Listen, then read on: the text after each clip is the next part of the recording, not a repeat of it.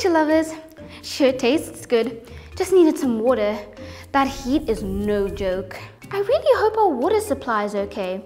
Let's check. Cape Nature, systems online.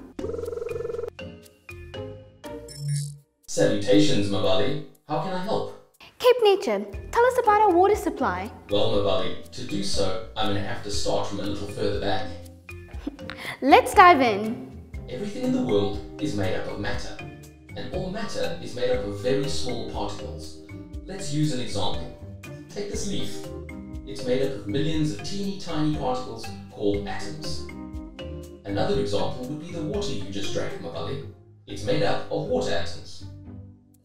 But Cape Nature, isn't it true that all matter that makes up all things can also be found in 3 different states? Right you are, Mabali. The 3 states of matter are liquids, gases, and solids.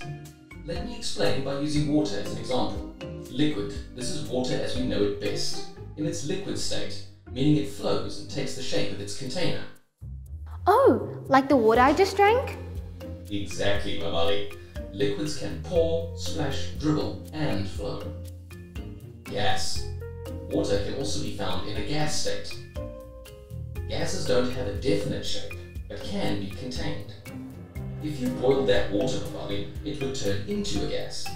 In nature, we find natural hot springs that steam just like a boiling pot of water. We can inhale, exhale, and whistle gases. Like this, Cape Nature? Spot on, Mabali. Solid. Then lastly, we can also find water in a solid state.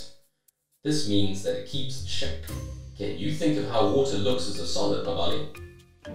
Yes, I can. Ice. Correct. And just like ice, solids can drop, stack, fold, be pulled, and break. Some smooth flowing there, Cape Nature. Mabali. Also, did you know that water is one of the few materials of Earth that occurs in all 3 states naturally? Ah, but Cape Nature, it's also the most precious liquid on Earth.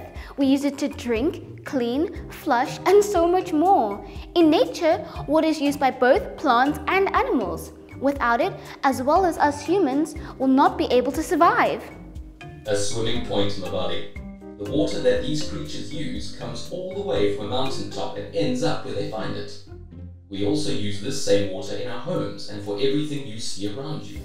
And this is why it is so important that we save water. How do you think we can do that, nature lovers? I think we should start small, and by always closing the tap when we brush our teeth or when we wash our hands. I know what I can do.